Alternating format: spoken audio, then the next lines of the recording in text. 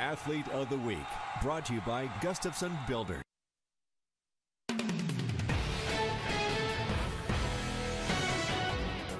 Good evening, everybody. The Central and Stevens football teams play their annual grudge match tomorrow night at O'Hara Stadium.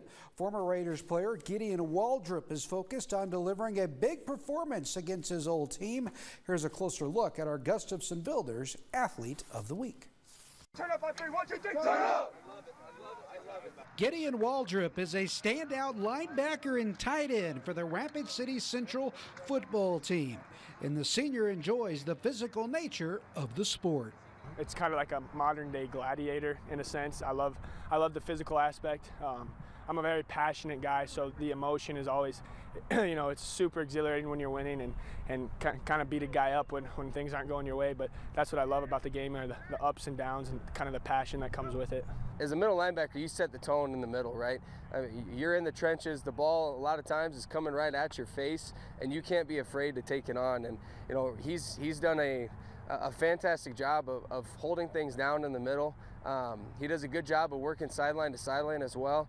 You can tell he's a football player. While Waldrop brings strength and power to the gridiron, he also spends a good amount of time studying football. I pride myself in trying to have a pretty decent football IQ. I try to study my opponents and understand the game. I'm not the fastest. I've worked pretty hard in the weight room, so I have decent size, but speed's something I've had to work for, and I really just I also try to have the mindset of, I'm better than the guy across from me. Gideon has been passionate about football since he was a young kid. He looks forward to playing in college and is currently getting looks from multiple schools. I wanted to play football, but I couldn't play until 4th grade. That's when midget football came into play.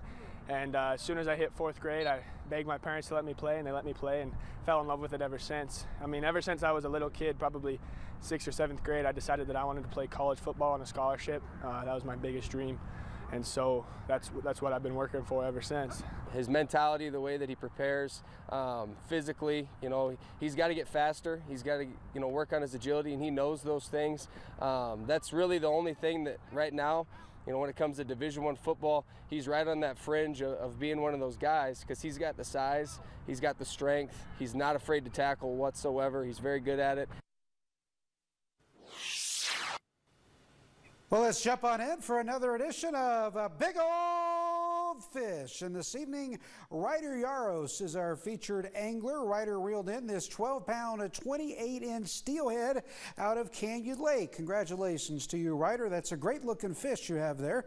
You too can be on Big Old Fish. Just send us your picture by using the Submit Photos link at KOTATV.com. Make sure and give us the full name of the person who caught the fish, what kind of fish it is, how big it is, and where it was caught.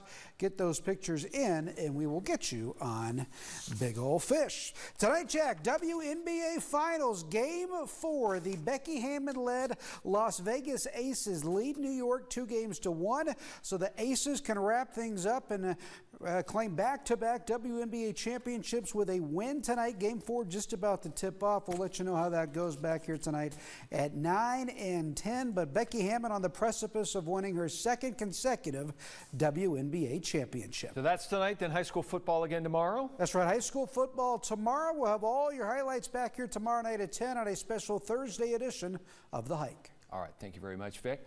Well, coming up.